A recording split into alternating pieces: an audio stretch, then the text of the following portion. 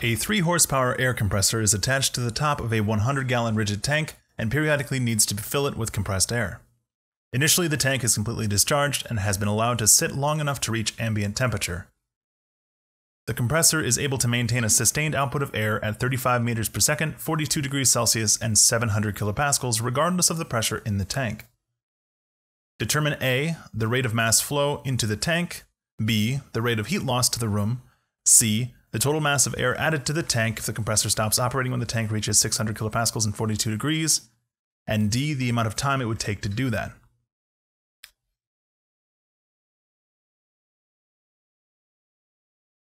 I'm going to be breaking this analysis into a steady flow device, an air compressor, and a transient analysis on the tank itself. I'll start by drawing a system diagram.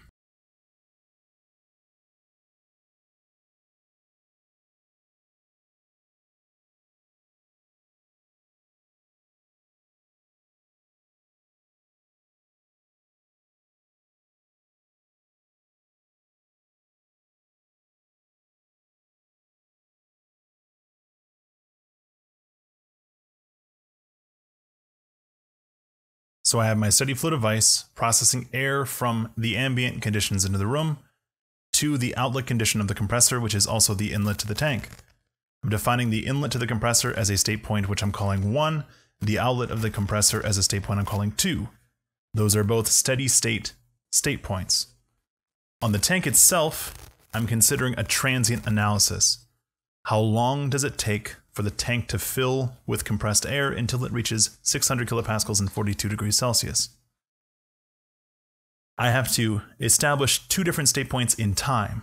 Both of them will be referring to the air in the tank, just at different points of time, one being the beginning, one being the end. In an effort to try to reduce confusion between calling them like state point 3 and 4, I will call them something else. Maybe A and B, or alpha and beta.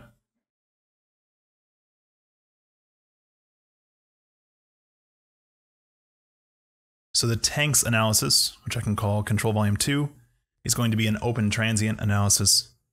The compressor analysis is going to be open and steady. And now I can begin to propagate information about my state points.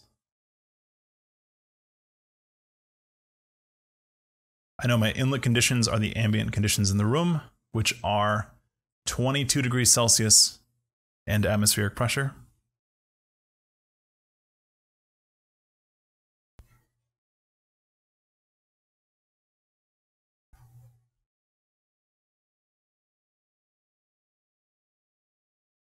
And at state 2, I know the outlet is 42 degrees Celsius.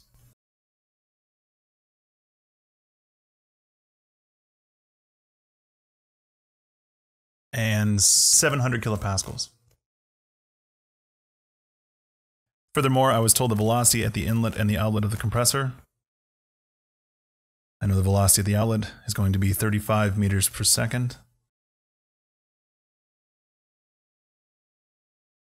And if the compressor is pulling air from an approximately stagnant room, then I can say V1 is pretty close to 0. This is for the same reasons that it was in the analysis of our hairdryer. It's not that the velocity actually is 0, it's just that we're assuming all the change in kinetic energy comes from the compressor. For the air tank itself, it has been allowed to cool to room temperature, which is still 22 degrees Celsius. And if it's completely allowed to equalize with the room, it will be at 1 atmosphere. I think the problem describes it as having fully discharged. So discharged here means that it has reached equilibrium with the room, not that it was evacuated entirely. Then at the end of the process, what I'm calling beta, I was told the temperature and pressure are 42 degrees Celsius and 600 kilopascals this time. That gives me my 2 independent and tensor properties at all 4 state points from which I can fully define the states. I can use my outlet information to supply an inlet to the tank for my analysis.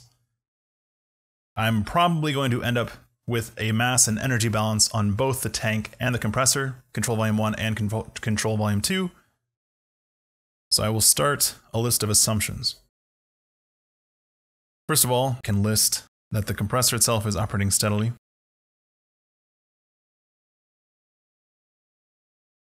Next, I can assume that the air is ideal.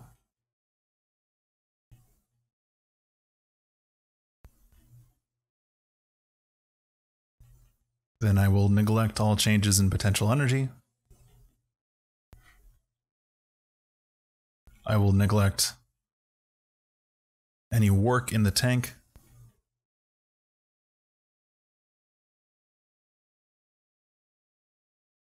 And I will establish an atmospheric pressure of, let's say, around 1 atmosphere.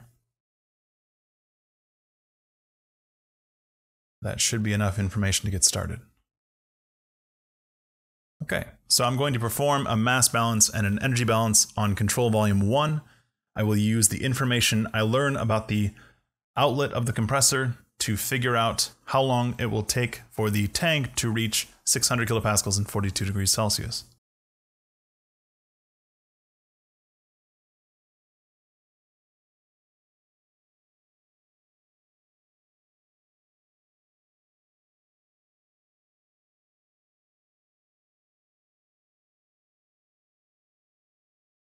My mass balance on control volume 1 is the same as it's been for every other steady flow device. We have steady state operation, so we divide everything by dt or derivate it by with respect to time. That leaves me with dm dt is equal to m dot in minus m dot out. I'm saying dm dt is 0 because of steady state operation, which means that the entering mass also has to leave, i.e. m dot in equals m dot out. I have one inlet, it's state 1. I have one outlet, it's state 2. Therefore, m dot 1 and m dot 2 are the same.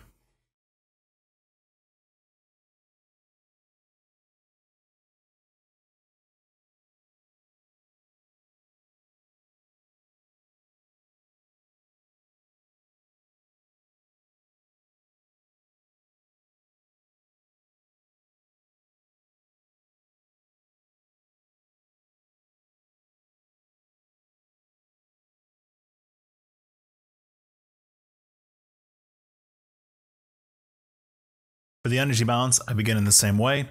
I divide everything by dt or derivate it with respect to time, at which point I have dE dt here referring to the control volume, is equal to E dot in minus E dot out. Therefore, E dot in has to equal E dot out. Because it's an open system, both E dot in and E dot out could be heat transfer work or the energy associated with the moving mass. I'm neglecting work out. I have no changes in potential energy. I include my enthalpy change. I include my kinetic energy change, a work term, and then a heat transfer if possible.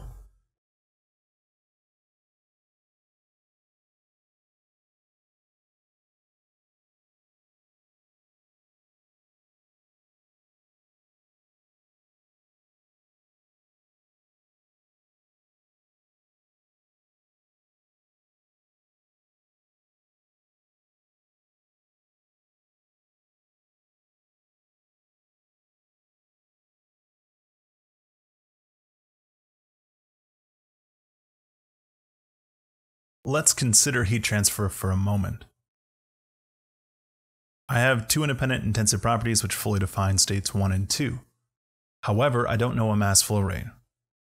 Since I don't know the mass flow rate, I have to assume that I know everything else about the operation of the device in order to solve for a mass flow rate. If there was a way for me to calculate mass flow rate on its own, then I would do that. But since I don't, I cannot proceed unless I simplify further with an assumption. That's sort of the logic of these steady flow devices. We are trying to model behavior, and that model is going to be inaccurate. And as long as we accept the error knowingly, then that's okay. We are establishing assumptions, building a model, and solving the model. So here, since we don't have any more information, the only thing that we can do to proceed is to neglect heat transfer. If we had covered chapter 6, we could make an assumption about the compressor operating ideally, but even if we do that, we are neglecting heat transfer, because heat transfer represents a type of loss for the compressor. So we are adding adiabatic to our list of assumptions so that we can proceed.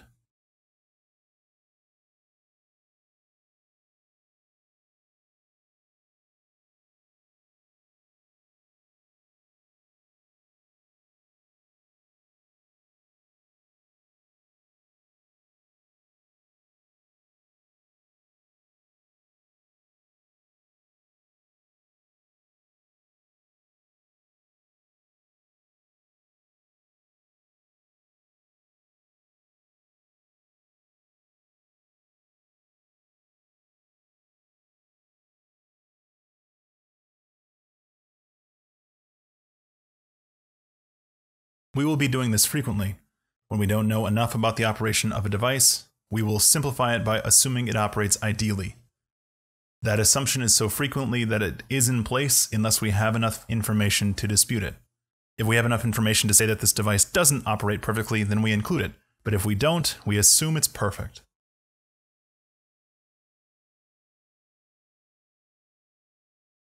Then the power output is going to be equal to the mass flow rate times the change in enthalpy and change in kinetic energy. It comes as a result of power input plus m.1 times theta 1. Remember that theta could be enthalpy, could be specific kinetic energy, could be specific potential energy.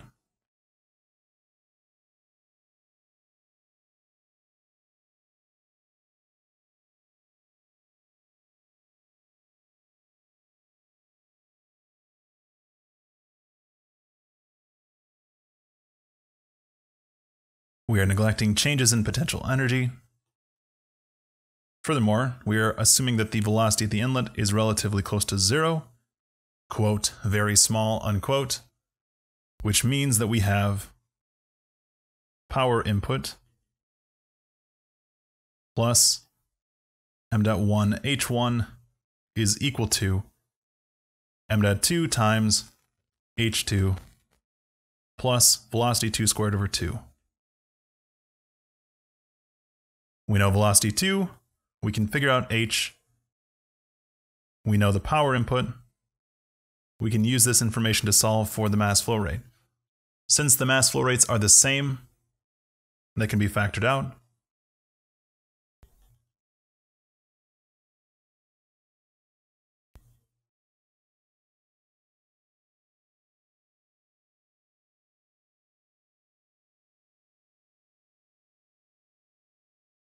Solving for mass flow rate leaves power input divided by the specific work of the compressor, which is h2 minus h1 plus v2 squared over 2. All I need to be able to calculate a mass flow rate is the difference in h. Once again, we find ourselves considering a delta H. We have three options. Option 1 would be to look up H1 and H2. Option 2 would be to determine how the specific heat capacity of air changes as a function of temperature and perform an integral. Option 3 would be to assume that it doesn't change as a function of temperature and bring the specific heat capacity out of the integral, at which point we would just have delta H is equal to Cp delta T.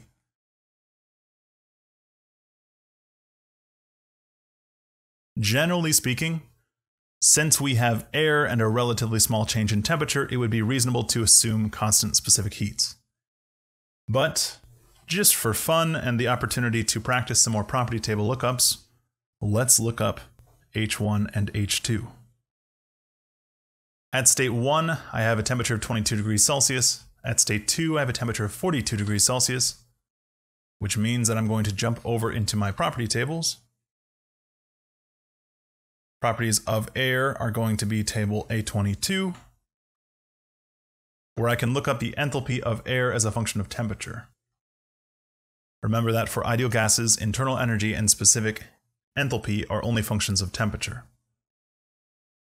So H1 is determined at 22 degrees Celsius. 22 degrees Celsius would be about 295 Kelvin.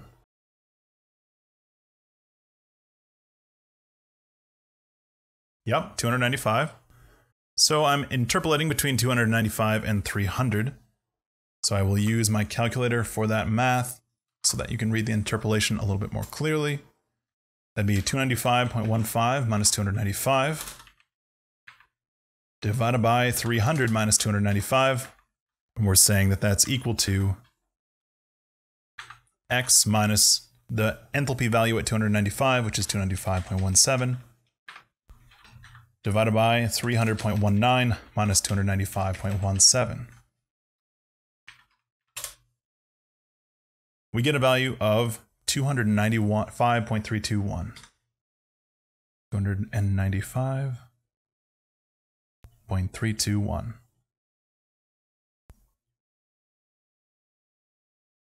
If you watched the hairdryer video, I talk a little bit more about the inaccuracy of trying to approximate the H or other methods of determining delta H than looking up the property tables directly.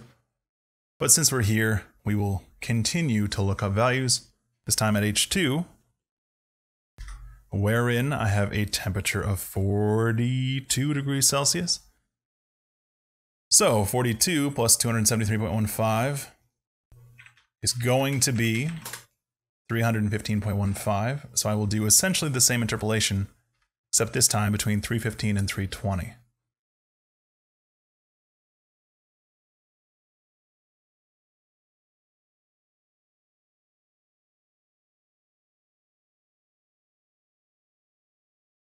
So I get an enthalpy value at state 2 of 315.42. And just to be clear, if this were an exam, you would be more than welcome to assume constant specific heats. And just for best practice here, let's sanity check our number. We should have a number between 315.27 and 320.29. The fact that we do is a good sign. Same is true of 295 and 300. We should have a number between 295.17 and 300.19, which we do. Now that we have the power input, the delta H, and the velocity at state 2, I can compute a mass flow rate. So that would be my power input to the compressor, which is 3 horsepower. In fact, I can write that on my diagram.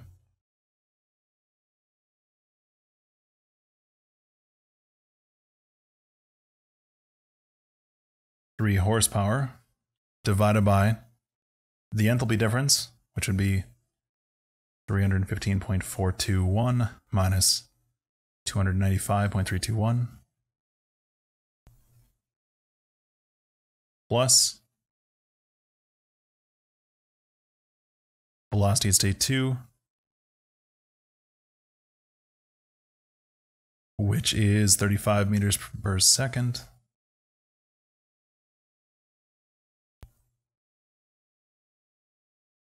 And then I recognize that I need to be able to add kilojoules per kilogram to my specific kinetic energy term. Right now it's in meters squared per second squared, which means I can't add them together. I'm going to convert meters squared per second squared to kilojoules per kilogram by starting with kilojoules and working backwards. Kilojoule is 1,000 joules. A joule is a Newton meter. A Newton is a kilogram meter per second squared. So kilojoules are going to be left. Joules cancels joules. Meter squared cancels meter squared, second squared cancels second squared. I'm left with kilojoules per kilogram. So when I take 315.421 minus 295.321, then take that result and add it to 1/2 times 35 squared divided by 2,000,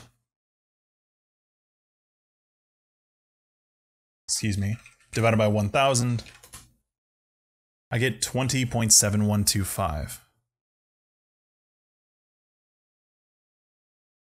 So now my calculation is 3 horsepower divided by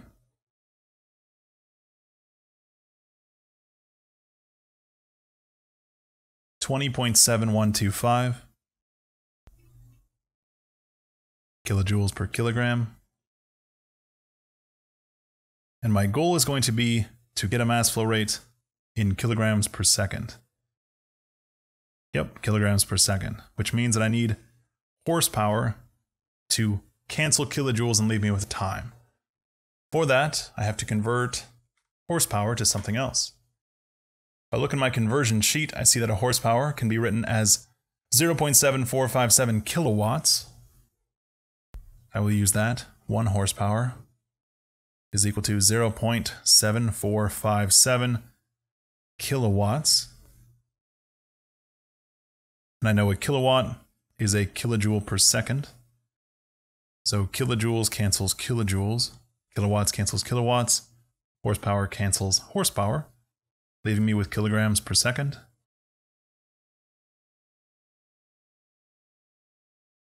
So I can take 3 times 0.7457, divide that by 20.7125 times 1, and I get 0.108-ish. 0.108 kilograms per second.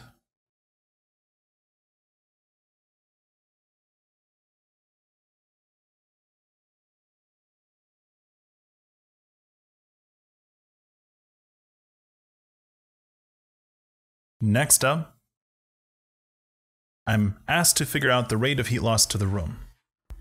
I have concluded that my compressor must be operating ideally for the purposes of this analysis for me to be able to calculate a mass flow rate.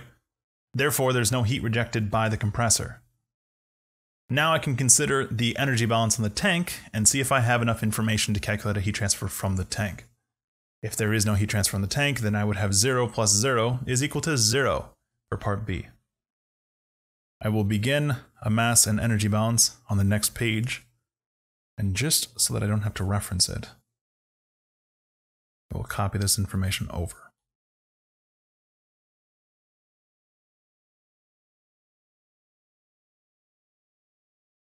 So on the air tank, we have a mass flow rate entering the tank at a rate of 0.108007 kilograms per second. The mass balance on control volume 2 is going to start with delta M of CB2 is equal to the mass entering minus the mass exiting. Because I have a transient analysis, it may not be helpful for me to derivate everything with respect to time. Instead, I should look at how I can include the mass flow rate as a mass in term. Well, I recognize that the mass flow rate in is going to be the mass entering over a duration. Therefore, I can write mass entering as a magnitude as rate of entering mass times duration. I recognize that I have no opportunities for mass to leave the tank. Therefore, the rate of change of the mass entering multiplied by the duration will give me how much the mass changes between state alpha and state beta.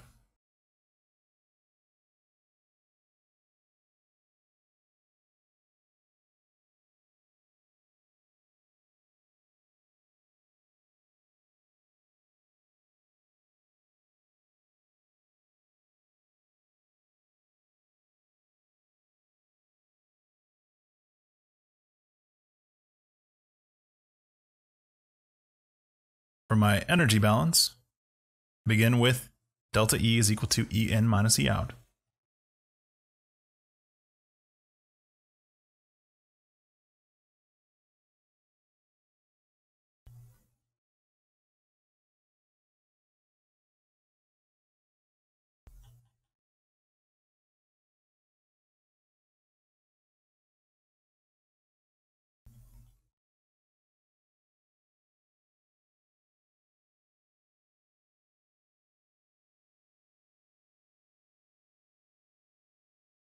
Because it's a transient process, delta E on the left could be delta U plus delta KE plus delta PE.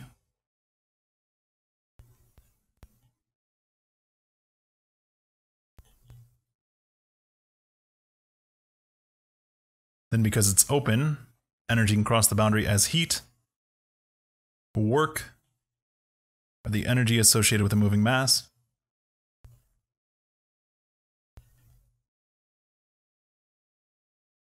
and energy could exit in the form of heat, work, and the energy associated with an exiting mass. Note that these are all magnitudes of energy, so I'm not writing m dot out theta, I'm not writing q dot out, I'm not writing work dot out, I'm just writing the magnitudes. Similarly, the delta U, the delta KE, and the delta PE on the left-hand side of the equation are also magnitudes. Now, in this setup, I have already neglected the work terms, and inside of the theta entering, I'm going to have an enthalpy and a kinetic energy, but I'm assuming no changes in potential energy. Furthermore, by neglecting any mass exiting my system, I can get rid of this term entirely. And by neglecting any changes in potential energy, I can neglect that term. I have enough information to be able to figure out delta U by recognizing that I can figure out the specific internal energy change between states 1 and 2, and then I can multiply that by how much mass there is. And then I have enough information to be able to calculate the enthalpy and kinetic energy of any entering mass. I can figure out the amount of mass that enters as a result of knowing the difference in mass between the end condition and the beginning condition. Furthermore, I know that I can relate delta U of the control volume itself to the mass and internal energy because I know temperature and pressure at state alpha and state beta. I can determine those. I can pretty reasonably neglect changes in kinetic energy of the tank itself because presumably it's not moving, and even if it is moving, it's not moving as a result of what's happening to the tank. That leaves me with heat transfer, mass and energy entering as a result of the entering mass, and change in internal energy of the tank. I can make my analysis a little bit easier by simplifying my heat transfer into a single term. It's unlikely that I have a complicated enough setup to warrant multiple opportunities for heat transfer, therefore I'm just going to use one. I'm going to pick a heat transfer, and if I get a negative number, that means that I picked the wrong direction. You can also think of this as establishing a net heat transfer, either in the inward direction or the outward direction, and a negative heat transfer out would be the same as a positive heat transfer in. I'm going to semi-arbitrarily leave Q out and neglect Q in. I'm assuming that the tank is going to naturally try to heat up as it goes from a temperature of 22 degrees Celsius to a temperature of 42 degrees Celsius. And as a result of that increase in temperature, there's going to be heat transfer out from the higher temperature to the temperature of the surroundings. Now I can write delta U of control volume 2 is equal to the mass entering, which from our mass balance we can write as the change in mass of the control volume, times the theta term for the entering mass, which is going to be H in plus specific KE1, specific KE in. I'm neglecting the potential energy within the theta, so all I have to do now is subtract Q out. I recognize that my properties of the entering mass are state 2, so I can write this as M in times H2 plus specific kinetic energy 2. And then instead of change in internal energy on the left, I can write that as U beta minus U alpha. Now I know H2, I know KE2. I can figure out the mass entering by figuring out the mass at alpha and the mass at beta. I can write mass of beta times specific internal energy at beta minus mass of alpha times specific internal energy at alpha. I can look up U alpha, I can look up U beta, I can calculate the mass of alpha, and I can calculate the mass of beta. Once I know those masses, the mass entering will equal the change in mass of control volume 2, which is going to be mass of beta minus mass of alpha. Therefore, I will have everything I need to calculate Q out. All I need to do between then and now is look up U alpha, look up U beta, and use the ideal gas law to calculate the mass in the tank at alpha and the mass in the tank at beta. Easy peasy. First up, I'll look up U alpha and U beta. That's the internal energy of air at 22 degrees Celsius and 42 degrees Celsius. For that, I need to go back into my property tables. 22 degrees Celsius is going to be 295.15 again, which means that I'm interpolating between 295 and 300, except this time I'm interpolating for the internal energy. So my interpolation would go 295.15 minus 290 divided by 300 minus 295. Excuse me, that should be a 295, not a 290. And then I'm saying that that's equal to the thing that I'm looking for minus the internal energy at 295, which was 210.49, divided by the internal energy at 300, 214.07, minus the internal energy at 295, which is 210.49. Solving that for x. And I get 210.597.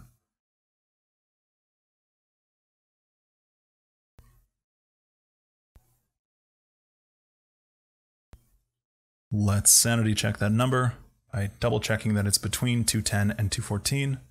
It is, which is a good sign. Next, I can repeat the process for 42 degrees. 42 degrees is going to be 315.15, which means that I'm doing the same interpolation as earlier, except this time for internal energy. I repeat the same process with internal energy at state 2.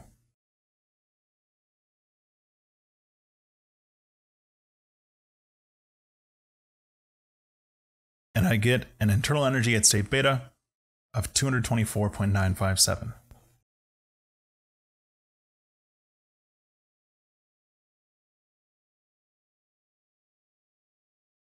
Next, I need to calculate the mass at state alpha and the mass at state beta. You might be tempted in this moment to try to look up a specific volume, but remember that we can't look up a specific volume for air. If we look at our property tables, we don't have a column for a specific volume. We have this column, which is kind of similar, but is not specific volume. So instead, we have to use our ideal gas laws. For that, I'm going to need a little bit more space. So I'm going to calculate the mass at state alpha. We remember that the ideal gas law says pressure times volume is equal to mass times specific gas constant times temperature. Then mass would be pressure times volume divided by specific gas constant times temperature. Furthermore, remember that specific gas constant is universal gas constant divided by molar mass. The universal gas constant comes from the inside of the front cover of the textbook. The molar mass comes from table A1. And look both of those up just for good practice. I see from my conversions table that my universal gas constant could be represented as 8.314 kilojoules per kilomole Kelvin. From table A1, I see that the molar mass of air is 28.97 kilograms per kilomole. When I take 8.314 and divide by 28.97, the kilomoles cancel and I'm left with kilojoules per kilogram Kelvin. 8.314 divided by 28.97 gives me a specific gas constant of air of 0.286987.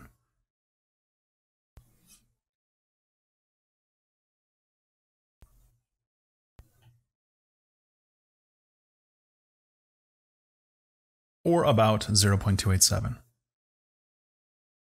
I know the volume of the tank is 100 gallons. I know the temperature and pressure at both alpha and beta, which means calculating the mass is just a matter of doing the math. So I start off with the pressure at alpha. I can see the pressure at alpha was 1 atmosphere. Then I'm multiplying by the volume of the tank. that was given in the problem as being 100 gallons. Not 1 gallons, 100 gallons. Then I'm dividing by the specific gas constant for air, which we just calculated as this mess. Under most circumstances, I usually round it, but in this case, just for fun, you can just copy and paste it down. You could also, of course, just leave the calculation symbolically and write universal gas constant in the denominator and the molar mass in the numerator. And then our temperature at state alpha was 22 degrees Celsius. I have to convert that to Kelvin.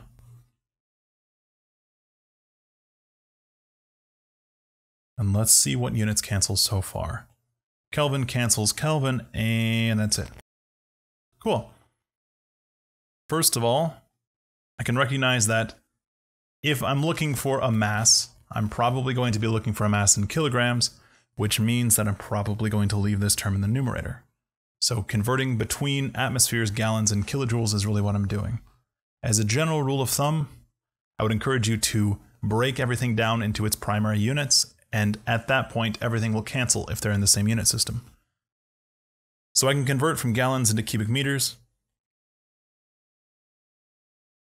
For that, I go back to my conversions table. See, a gallon is 3.7854 times 10 to the negative third cubic meters. So 1 gallon is 3.7854 times 10 to the negative third cubic meters. And then I'm going to be converting atmospheres into base metric units. 1 atmosphere can be represented as 14.696 pounds of force per square inch, or 1.01325 bar. So 1 atmosphere is 1.01325 bar. And then a bar is 10 to the 5th newtons per square meter.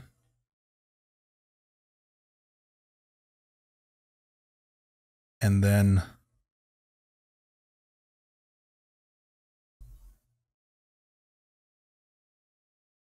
I can represent a kilojoule as being 1,000 joules, but for that I will need more space. So I will scooch just a little bit more to the left. And I can write a kilojoule as being 1,000 joules, and a joule as a newton times a meter. Newtons cancels newtons, joules cancels joules, kilojoules cancels kilojoules, and square meters and meters cancels cubic meters, atmospheres cancels atmospheres, and I'm left with kilograms in the numerator. So, wake up calculator, we have work to do. 1 times 100 times 3.7854 times 10 to the negative third. Well done me. Remember that the negative sign is different from the minus sign on my calculator. Times 10 to the 5th. Then I divide by 0.286987 times quantity 22 plus 273.15 times 1,000. And I get a mass of 0.4528 kilograms. Let's write that down here. 0.4528 kilograms. Now I get to repeat the process for state beta. The only thing that will be different is that I will have a different pressure and a different temperature. So I will start by just copying and pasting everything that I did above. Copying and then pasting everything that I did above.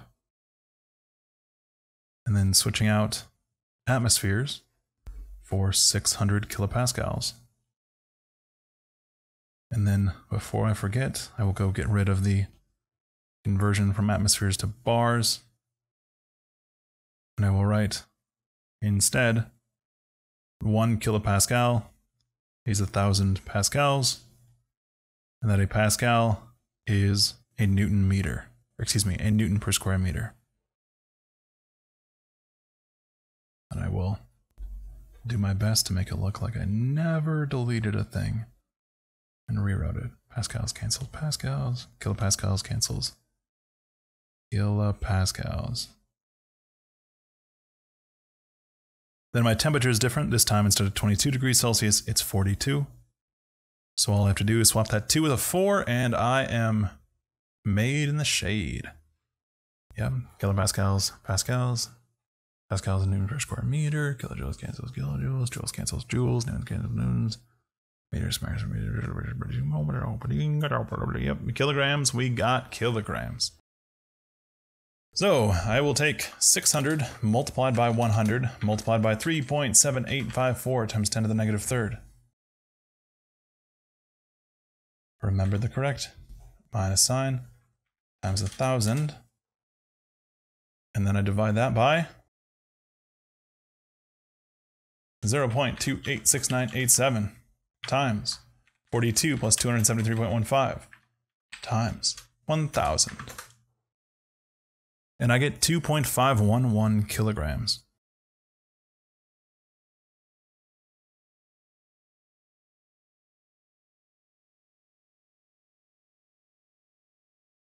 So while I'm here, now that I have the change in mass, and I know that that's equal to my mass entering from the mass balance uncontrolled volume 2, might as well just compute that. Why did I write 0.4528 again? That's strange.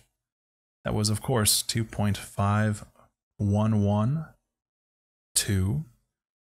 And then I'm subtracting those two numbers, and I get a mass entering, a magnitude of entering mass as 2.05839 kilograms.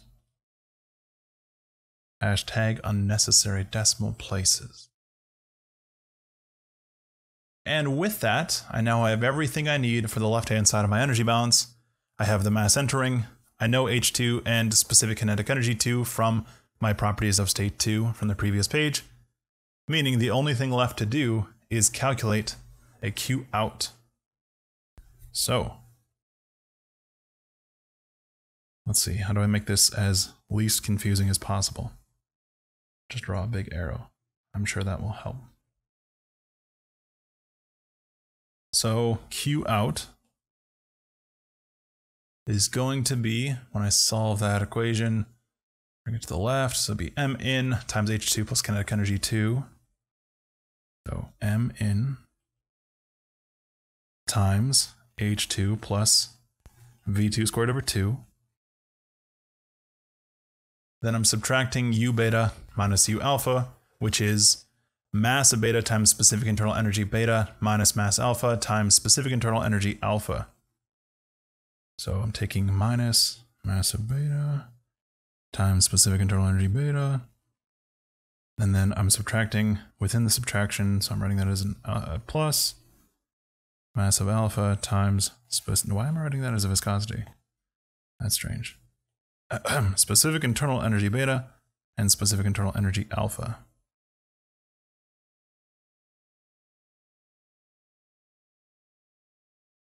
Then plugging in what I know, I have the mass entering as 2.05839. Actually, why don't I draw a big horizontal line before I get too carried away?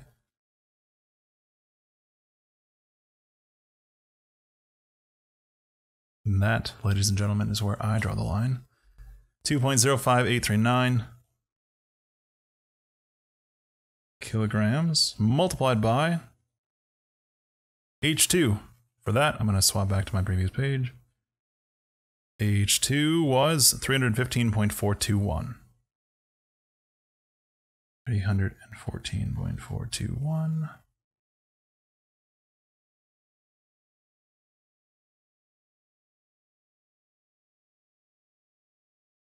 Kilojoules per kilogram plus, should really write that both in the numerator since I'm adding them together. Excuse me, plus 1/2 times the velocity at state 2, which was 35? 35, which was 35 meters per second. I'm going to write that as 35 squared meters squared per second squared. Then I want to be able to add that to kilojoules per kilogram, which means that I have to get this into kilojoules per kilogram, which means I'm going to start with kilojoules and write that as 1,000 joules.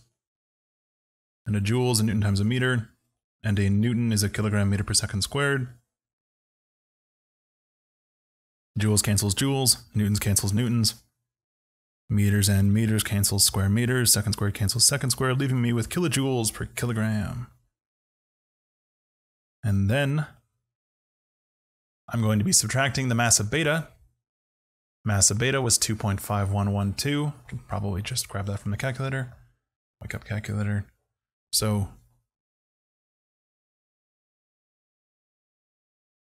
let me get rid of my rest of my horizontal line and write plus 2.51121 kilograms. Then I'm multiplying that by specific internal energy of beta, which was 224.957. 224.957. 957, right? Yeah, 957. And then I'm going to be switching my positive to a negative because that was subtracted. And then I'm adding my second term, which was the mass of alpha times the specific internal energy at alpha. Mass of alpha was 0.4528.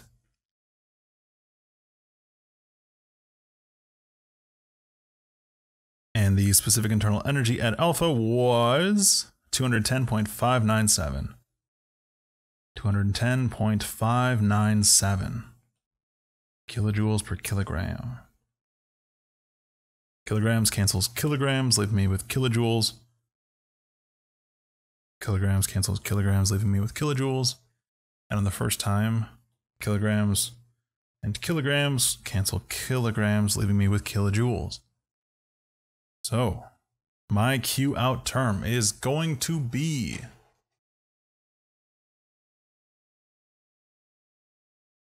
$2.05839 times 315.421 plus 0.5 times 35 squared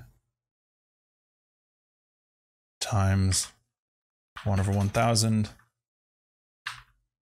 minus 2.51121 times 224.957 plus 0.4528 times 210.597. So let me double check that I got all the parentheses in the right spot. Minus and plus, that looks right to me. I get 180.964. Note that that's a positive quantity, which means that our direction choice was correct.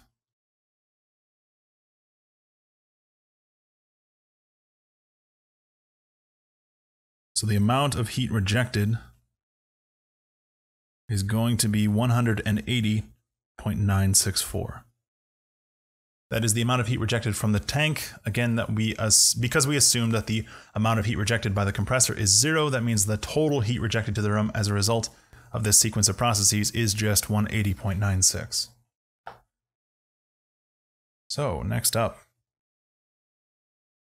the total mass of air added to the tank if the compressor stops operating on the tank, which is 600 kilopascals and 42 degrees Celsius. We figured that out already. It is 2.05. So I can write that as my part C. I'll draw another arrow. Who doesn't love arrows running all over their example problems? I think that makes things more clear. And in the interest of making things more clear, I'll make that look more like a parentheses and less like another C. So the amount of mass entering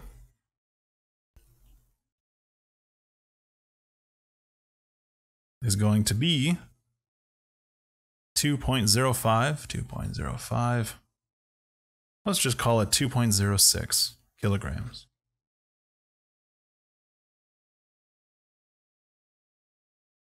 Then, on to page number 3. Next up, the problem wants to know the time it would take for the tank to reach 600 kilopascals and 42 degrees Celsius. Well, we know from our mass balance that 2.05839 kilograms of mass had to be added, and we know that mass is being added to the tank at a rate of 0.108 kilograms per second. I can combine my mass flow rate and my magnitude of mass added to figure out the duration. Because m dot is just magnitude of mass over duration, that means duration is going to be magnitude of mass added divided by the mass flow rate. So I'm going to take 2.05839 kilograms divided by the rate at which mass was added, which was again 0.108 kilograms per second.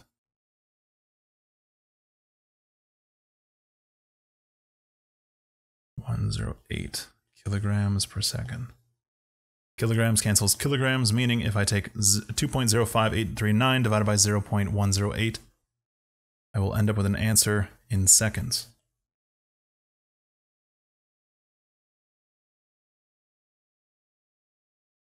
.05839 divided by, I wonder if I have that mass flow rate up here somewhere.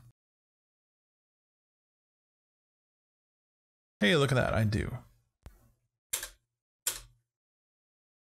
So I get 19.06 seconds. 19.06 seconds. So the compressor kicks on, runs for just under 20 seconds, and then kicks back off.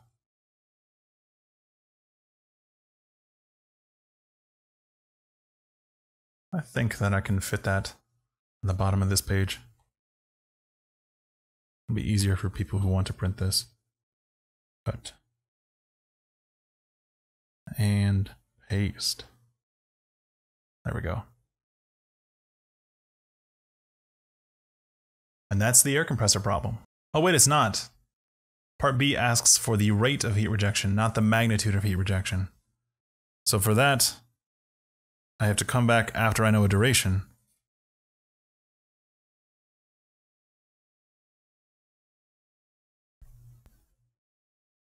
So the magnitude of heat rejected divided by the duration will give me the rate of heat rejected. Excuse me. The magnitude of heat rejected divided by the duration will give me the rate of heat rejected on average. Because remember, as the temperature increases, the rate of heat rejection increases, so we're calculating an average.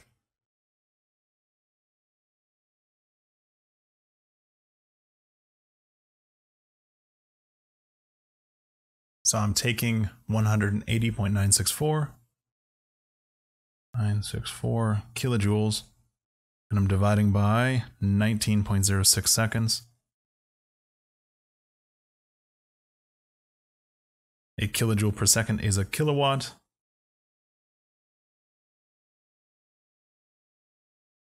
Therefore, I will get an answer in kilowatts. Let's see if I can make this more clear.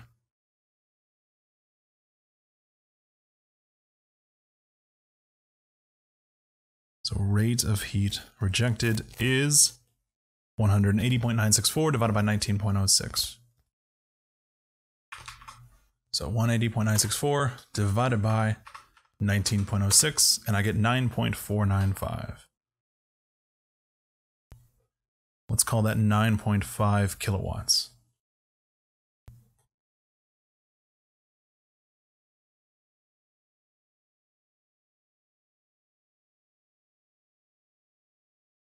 And that's the air compressor problem.